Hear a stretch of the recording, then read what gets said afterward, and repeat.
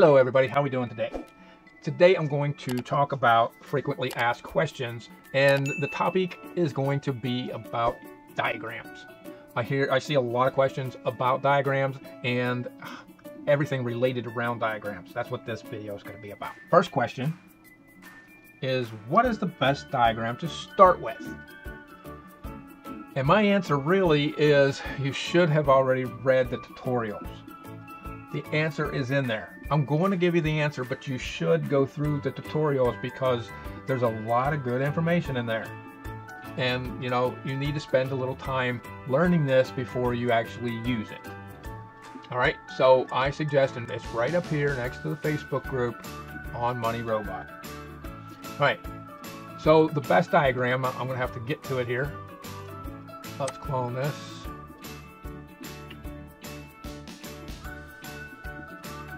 All right, right here is how you get into it. All right, so there's some other questions related to this. So this, I'm showing you how to actually get to that area. So diagram editor.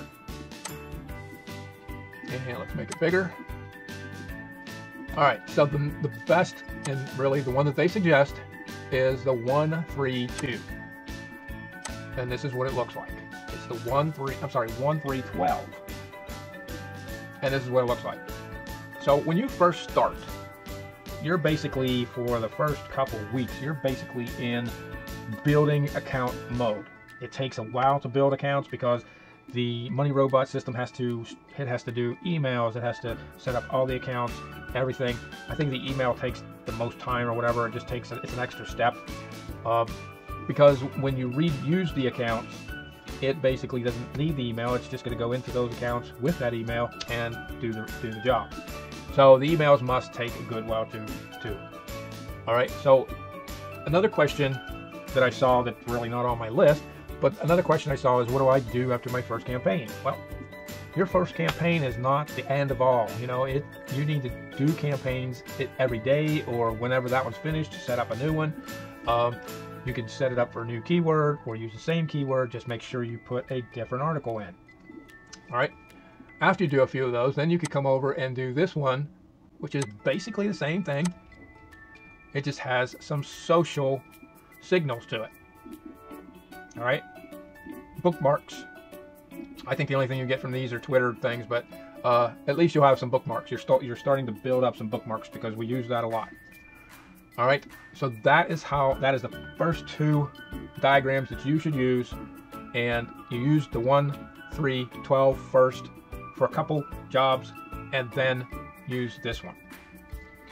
Something else that just came to my mind is, people ask, and I'll probably put this in another video too, but since I'm here, people ask, do I make different accounts for different subjects? And the answer is yes. You don't use the same account for every different niche. That's not how it works. It's not good to do that. All right. So the next question on my list here is how to import a diagram code. All right, so you can see the diagram ID right here. All right, so right here it says import new diagram. All right, so I have some that actually I haven't done yet. So I'm going to show you how to do these. That's all you do. And there it is. Basically copy, paste, it puts it in there, and then, you know, it's in your list. Then I got a pretty good sized list.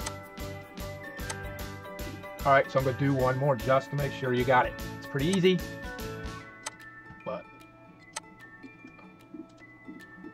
I might have this one already.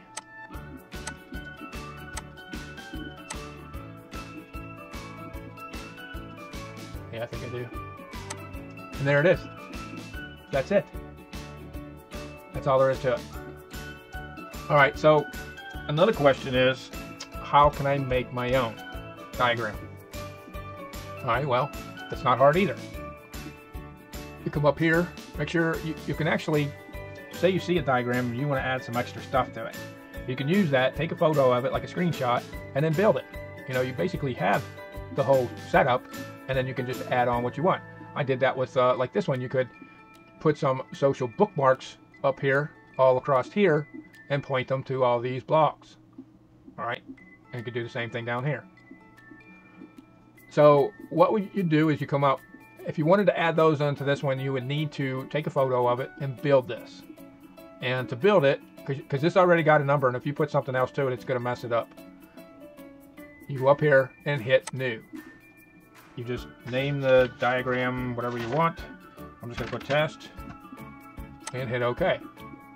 All right, and then basically you just start building out what you want. All right.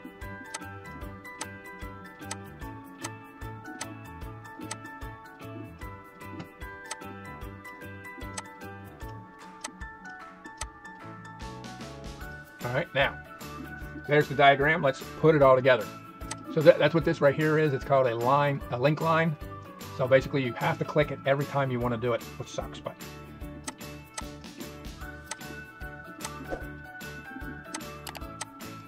And you want to put it the direction that you want it to go.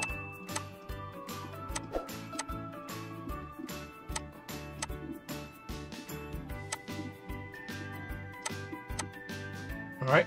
So there you go. That's a simple little diagram there, but you know, it's just to show you how to do it, how easy it is. It's not very hard, and you can do it. So then you come up here, and if you wanted to, you know, if you were done with this, you would hit save. You already named it, and it will show up in your list. All right. The next thing is say you got a friend, he says, hey, I like that diagram, let me have it. And you want to share it with them. You can come up here and hit share this diagram. Get his email, and you know, I've never done it this way, so I'm sure you get his email and it pops up with email and you can put it in there. Probably your email pops up or something. I don't really know how it works because I've never done that. What I do is I just copy the links down, and then I just send it to him through Skype or an email, but I've never used this. I never actually saw that until I started messing with this. But anyway, it probably works. I mean, I just don't know how it works because I've never done it. But I just send it through an email or Skype, or you know, something that I can get. If it's a Facebook thing, I can send it through Facebook. All right. So those are some questions that I see in the Facebook group, and I hope I helped you realize that it's not very hard. It's fairly easy, and it's something that you can do. Build one for yourself and try it out. All right. So another thing is, if you don't own this program, I'll put the link down in the description. And you can either get it monthly or buy the licenses, and then that's the lifetime.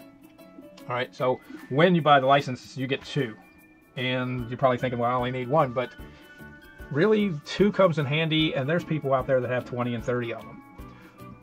Now, if you have 2 licenses and you only have 1 computer, you either have to get another computer, or you can use a VPS.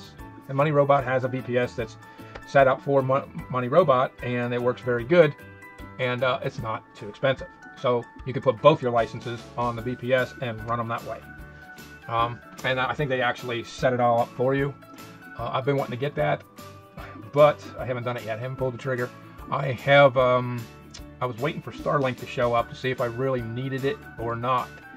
A lot of people in my area are starting to get it, and we signed up for it a little later than they did, so I'm kind of waiting to see if I want to still go with the VPS or I'll have enough power here, because I live in the country and I don't have enough power right now. Anyway, another thing is, if you want a bunch of codes, diagram codes, I will put a link below and I will send them to you. So just click the link, follow the directions, and I will send you a list of some of the new diagrams that are out, and maybe you don't have them yet. So I hope I helped you out here, guys, and we'll see you the next time.